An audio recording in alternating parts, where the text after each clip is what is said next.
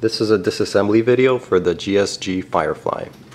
You may notice that the GSG Firefly has many similarities to Sig Sauer type handguns. The reason for that is that it was initially manufactured by Sig Sauer under a different name, and as such it is similar in the way you disassemble it to Sig Sauer firearms. Remove the magazine, rotate the disassembly lever,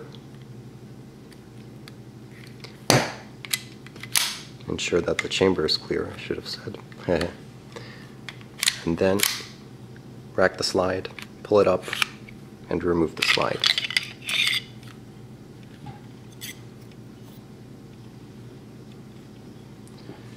And that is the disassembled GSG Firefly.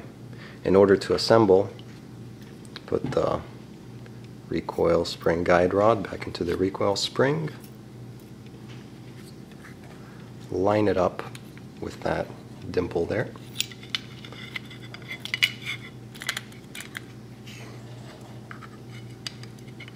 and insert it into the slide.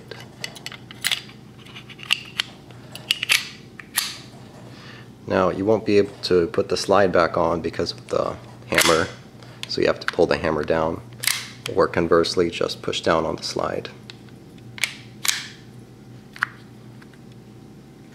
Rotate the disassembly lever once again,